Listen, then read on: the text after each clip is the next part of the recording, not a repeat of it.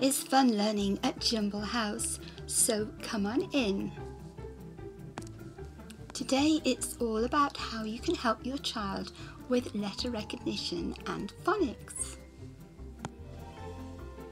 Of course, no one needs any introduction to the old game of I Spy, but it might be an old game, but actually it is still fun and children love it.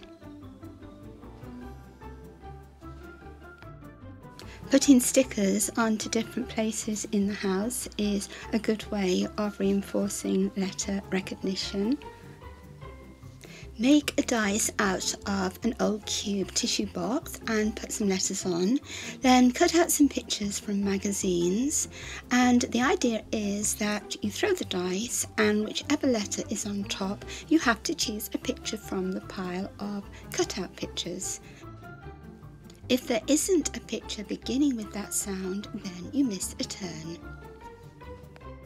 Plastic wallets are very useful if you cut them in half and then you write a letter with an indelible pen on the underneath side. Then children can write over the top, and they can also mould the letter with plasticine or with a pipe cleaner.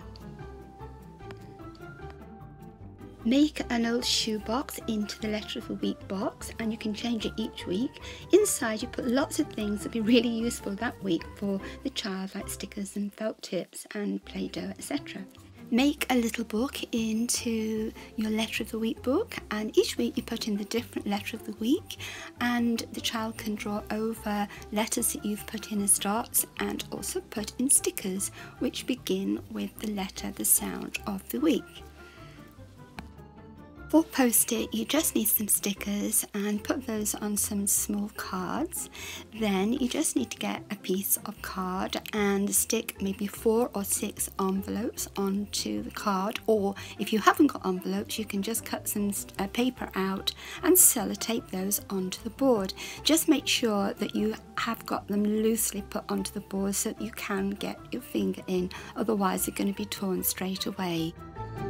Put the board on the wall and then give the child the cards, and they can slot the cards into the correct pockets.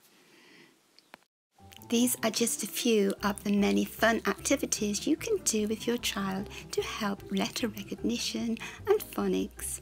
You'll find lots more about phonics and pre-reading activities on my website.